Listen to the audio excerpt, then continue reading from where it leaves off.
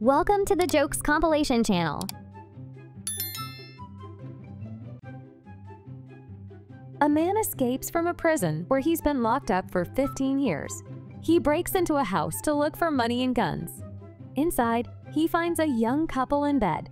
He orders the guy out of bed and ties him to a chair. While tying the homeowner's wife to the bed, the convict gets on top of her, kisses her neck, then gets up and goes into the bathroom. While he's in there, the husband whispers over to his wife, "Listen, this guy is an escaped convict. Look at his clothes. He's probably spent a lot of time in jail and hasn't seen a woman in years. I saw how he kissed your neck. If he wants sex, don't resist. Don't complain. Do whatever he tells you. Satisfy him no matter how much he nauseates you.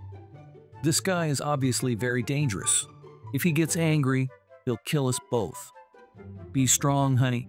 I love you." His wife responds, "He wasn't kissing my neck. He was whispering in my ear. He told me that he's gay, thinks you're cute, and asked if we had any Vaseline. I told him it was in the bathroom. Be strong, honey. I love you too."